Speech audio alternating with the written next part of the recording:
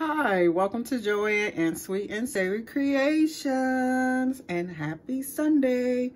For today, I am going to make some chili, my version of chili. I actually don't like real spicy chili, but I will show you or tell you how you can enhance that spicy flavor if you want. So I'm going to just show some of my ingredients I have here. I'm going to turn the camera around so you guys can see. Earlier today, I did a fall decoration video.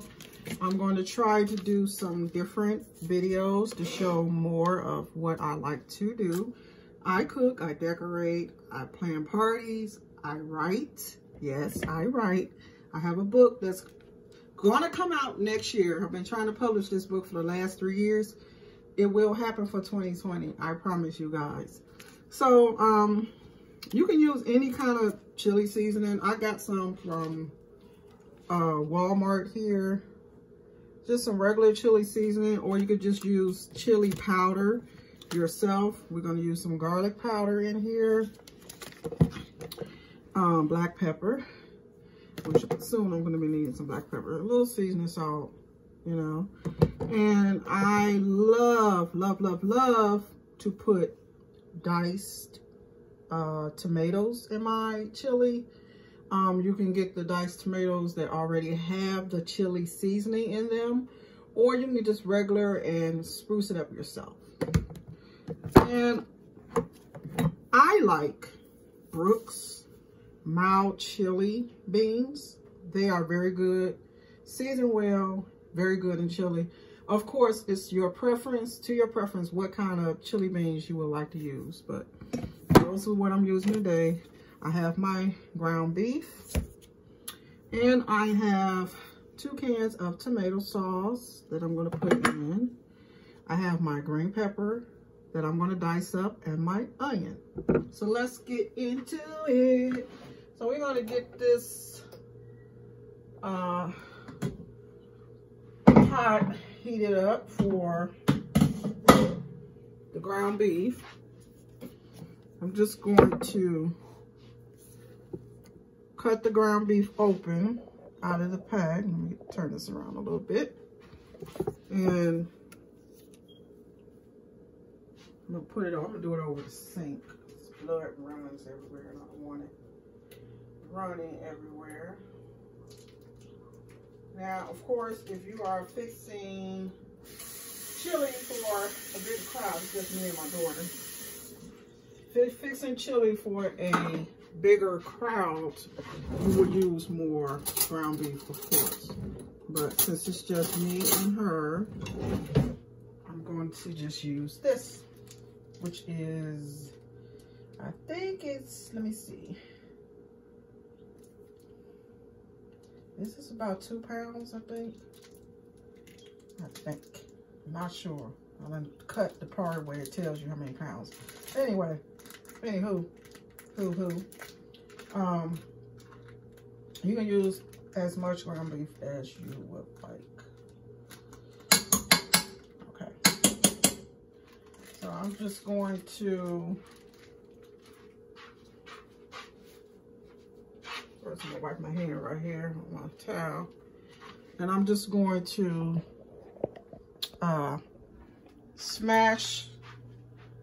mix in the ground beef like this, so it can start, when it do get hot, this pot, it can start browning.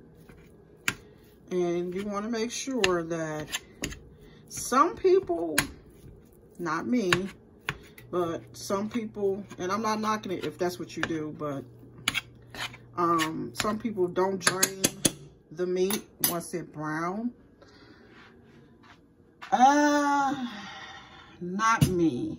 I prefer to drain my meat, the grease from it, because it makes, if you don't know this, that's why a lot of people have a lot of heartburn, because they don't drain their meat. And as you see, I'm adding in my garlic powder, the rest of it. I almost freaked out, guys, because I thought I didn't have any more, but I did. Yeah, so I'm adding my garlic powder in there. It smells good. I'm going to add a little seasoning salt. And this seasoning salt, I have to be really careful with it because I'm going to turn this. So I got my oven set on 2 right now, but I'm going to turn it up to a little bit to 4 so we can get it cracking here. This seasoning salt comes out heavy, so I try not to, see, I just sprinkle just a little because it comes out real heavy and I don't want it salty. Yes, I said salty. I don't want it salty, people. So I'm going to add in some black pepper. And some people, they start the pot with a little oil to get it started, but it's enough fat in the ground beef for it to have its own oil. So I'm trying to cook a little smart and a little healthier, even though I got a long way to go. So I'm going to let, see, it started. I hear it. So I'm going to just combine all the seasoning in here. Some people put cumin. I never had cumin. So I think next year, one of my goals is to try different seasonings. Excuse me. I tried cilantro. Didn't like it. It has a funny aftertaste to me, and I didn't care for it. So that's off my list.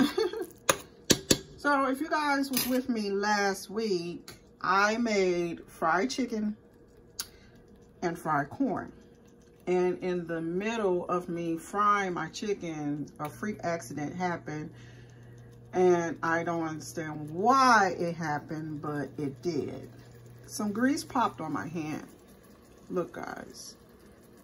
And it made 2 scars on my hand. And I knew it was going to scar up because it stings so bad. And like I said, I don't know how that happened. I mean, that was just one of those freak accidents. And I have a burn from when I was little. I don't know if you can see it. Right there on my other side from my iron when I was little. I remember that. It left a scar. So I'm going to get me some cocoa butter or some aloe vera or something to put on it. Maybe those 2 spots will go away.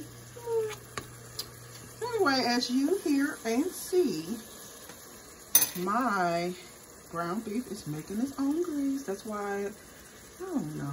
Maybe it's the new generation thing.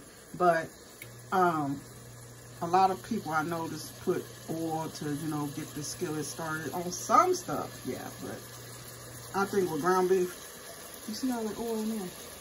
You see that? It makes its own grease. And I'm going to drain it. So while that's cooking, I'm going to get my drainer out.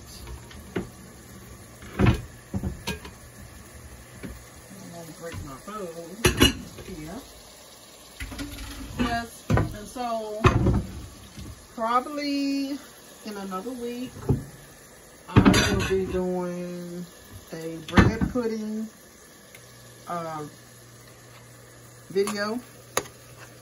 My cousin requested, my cousin Nene, shout out to her. I love her to death. She requested that I make one on YouTube, and that's what I'm going to do. I also had a little trial run with one, and it came out, so I was told, very delicious. So now that I know how to make one, I'm going to do one for YouTube in a couple of weeks. My daughter, I'm so proud of her. She's working doing her thing. She will be 21 in another week. Yes, well, 2 weeks. Yeah, well, a week and a half. She'll be 21. And I got some plan for us, been in the works for a while. And she's just been trying to find out what we are doing, but she will find out soon enough. She's about to step into grown womanhood. Yes. So I'm just continuing to, now I'm gonna let that continue to cook. I'm gonna come back over here and I'm going to start chopping my onion and my green pepper. Where is my knife? Okay, I'm gonna turn this down a little bit too because I don't want it to be hard. I want the meat to still be tender. Have you ever had somebody's hamburger or taco meat, spaghetti meat that's overcooked? I have. So that's why you want to make sure that you don't have your fire up too high, and especially with cooking on these electric stoves. Let me tell you a quick story. When I first moved to Ohio, y'all, I'm gonna tell you, I burnt up everything just about because I was not used to cooking on an electric stove, because where I'm from, Chicago, Illinois, whoop, whoop, all I knew all my life, since I was born into this wonderful world, was gas stoves. Actually, no shade to the electric stove, but I actually prefer electric over gas. And I'm gonna tell you why. Because to me, they cook better. I'm just not gonna beat around the bush with it. They cook better. And they actually, especially bake better. I mean, it's awesome. My grandmother, she had gas stove, and she get her cast iron skillet, which I have a new one, but I haven't used it yet, but I will. And she put that chicken in there, honey. It fried up so good on that gas stove. So I don't know. Everybody got their preference. That's just mine. So I wish I did have a gas stove. But I notice most places here, they have the electric. And I've been here in Ohio for 21 years because my daughter was born here. And she'll be 21 next month. So we've been here 21 years. And I have mastered the electric stove. My daughter, she still ain't got it yet. She still be kind of leery. We kind of leery on using the stove. I told her, you gotta learn her, boo, because sometimes mama don't feel like cooking all the time.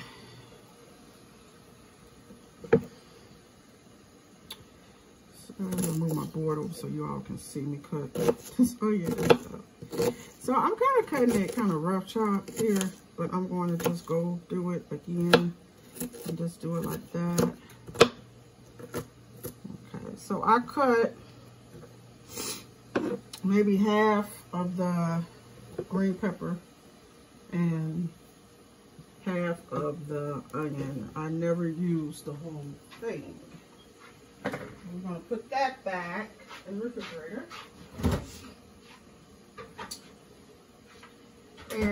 give my ground beef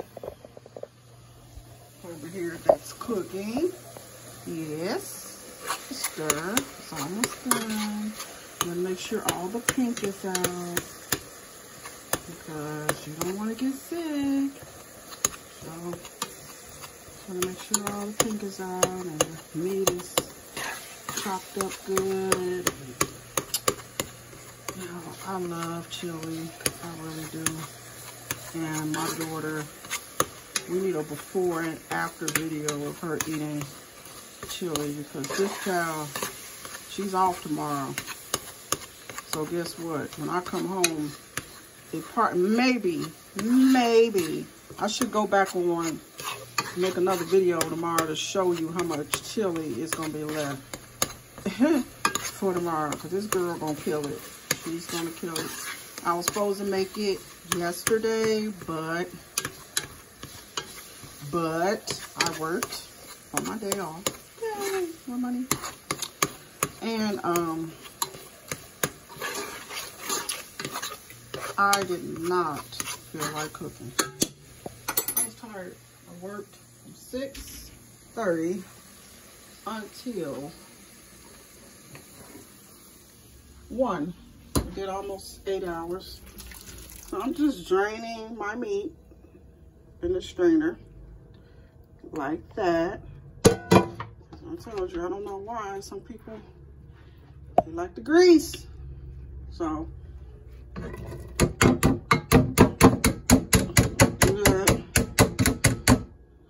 it's all drained out.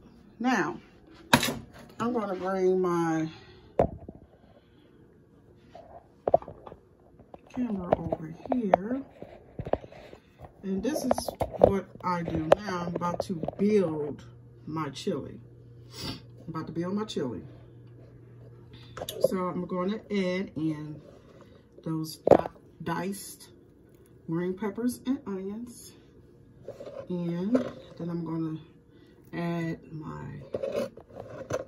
my beans, my crushed tomatoes, my tomato sauce. And lastly, I didn't show this, but I usually put like a few tablespoons of sugar. So I'm going to open up my first can of beans, which is, like I said, I'm gonna mix the green pepper and onions up in there. Okay. First big can of beans is going in. About to open it. And like I said, you can use any kind of beans. You can use kidney beans. You can make them fresh. Your process will be longer, but that's how you like it. That's fine. And this wants to splatter all over me. Well, I'd rather it be that than grease. So let me open this can here. Okay, and I'm pouring all the juice and everything in. Okay, so that's 1 can. And I'm going to add in another one. If you want more beans, hey, you're welcome to add more beans. So I'm going to put my other can, get my other can open. So I can combine it with what's in the pot. Now, that's something my mom never really, there's a lot of stuff that I cook that she don't cook. Like, she never really cooked chili. I love chili though. I mean, I think it's something very hearty, and this weather that we're having, yesterday would have been really perfect for chili because it was cold, rainy all day. So yesterday would have been really perfect when I was supposed to cook it. Again, I'm adding all the juice and the beans. Add them in, add them in, add them in, add them in, add them in. All right. Then I'm going to add my diced tomatoes. okay? I don't know if I'm gonna do both cans. I'm gonna see. I'll mix this in, and I'm gonna see how much it expands in the pot. Yeah, let's see. We'll see if we'll add another can. So, are you guys ready for Thanksgiving? I can't believe that next month is Thanksgiving. I mean, this year is going fast. We only got a couple more months of the year and we'll be into 2020. So I'm adding a can of crushed tomatoes. Like I said earlier, you can use the ones that already have chili flavor in them. Most of the time I get the plain because I'm using the, oh, and I got the chili powder in there. I'm using the chili powder and everything. So guys, I think I'm just going to do one can. So I'm going to put this other can back.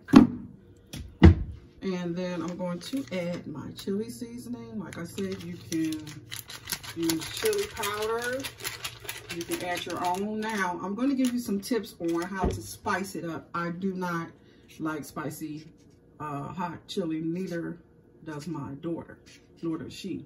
So, you can use hot peppers, jalapeno peppers. What else? All the spicy spices that you would use to spice it up. Cayenne pepper, all of that hot spicy stuff if you want to spice it up. Just be careful when you're doing your peppers that you do not touch your face. Okay, so as you see, I just added my chili powder to chili seasoning to the pot. And it's looking good already, guys. Okay, then to this, I am going to add both cans of tomato sauce. You can use tomato sauce or tomato paste. I think my grandma used to use tomato paste. She used tomato paste a lot, which tomato paste, it allows it to be thicker, faster than the tomato sauce, but you know, it's cool. I got some crushed tomatoes in there, so I'm not worried about that. It'll be a good consistency. So I'm pouring in my first can of tomato sauce. I'm gonna add my second one. And then, guys, that's it. I'm gonna add a little more seasoning. I'm gonna taste it first. Make sure it doesn't need any more salt or anything. I'm gonna add 2 tablespoons of sugar, just to offset the salt a little bit. I don't know, I just like a little sugar in mine. Okay, so I'm about to stir this up. Give this a stir. As you see, it's looking like chili already, but it's not done because my green peppers, my onions, and all my seasoning and everything has to cook. So it's not done yet. So I'm going to add to this some cups of water. Some people put chicken stock in there. You can do that. I never do though, but it's whatever your preference is. I'm just showing you guys how I make my chili. So hopefully you like this recipe.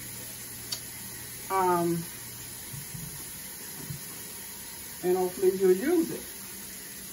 But as always, I always say it's your preference how you want.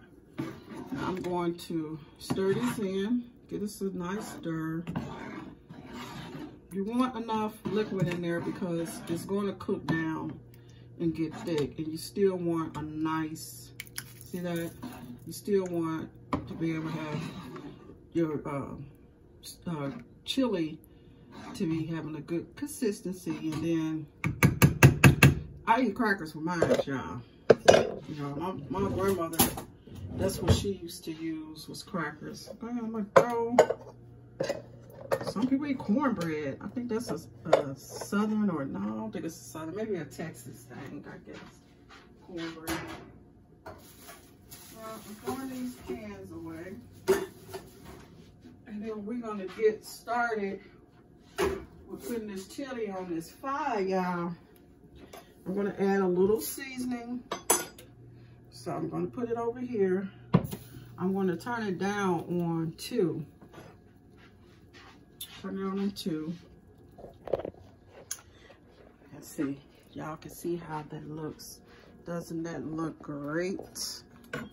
Great, great, great. Yes, yes, yes, yes. So, I'm going to add in some more pepper. It's gotta have pepper and chili. I will do the pepper now. And also, another thing that you can use to heat up your chili is crushed red pepper. But a lot of people, when the ones that really like it spicy, oh my God, they use, like I said, jalapeno peppers, all kind of hot peppers and cayenne pepper. And God bless their stomachs and their souls. But, okay, so I'm gonna add some more garlic in here and a little seasoning salt. I'm gonna give it a taste. Make sure that it's gonna be all right. And we're gonna get that a stir.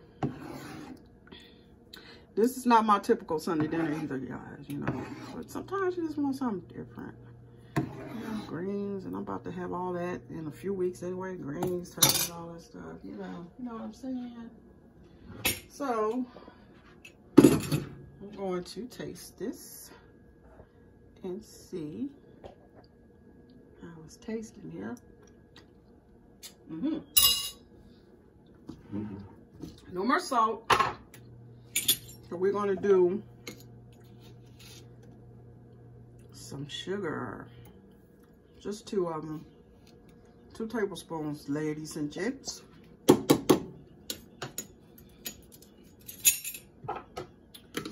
And we are going to stir this in from the bottom. Make sure you stir all the way from the bottom.